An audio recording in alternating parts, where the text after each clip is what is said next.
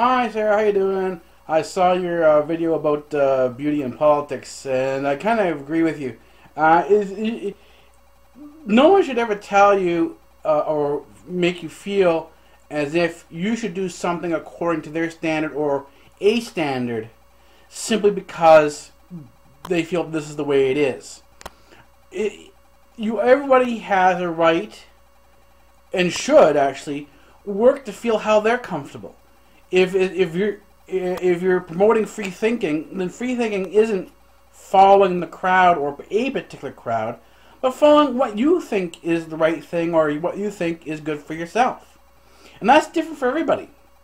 Yes, there are different standards of beauty, and people say, oh, well, this person here is beautiful, that person there is not beautiful, and so on and so forth. And certainly there are really beautiful people. There are people who, you know, are drop dead gorgeous and they're really hot and so on and so forth, and you see all the people flocking around them. And there are people who are, well, he's got a nice personality. you know what I'm talking about.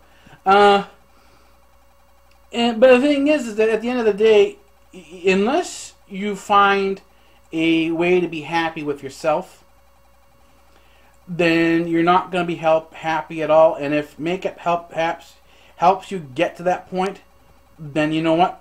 Go for it. You know, that's good for you.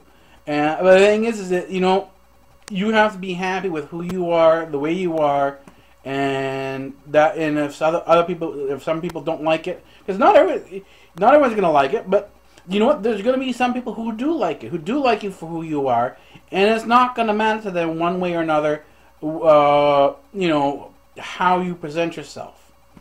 So, anyways, I hope this maybe helps a little bit, that there are other people out there who aren't necessarily on the gorgeous scale.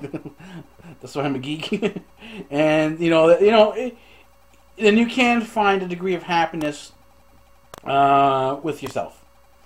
Anyways, it was nice talking to you. Bye-bye.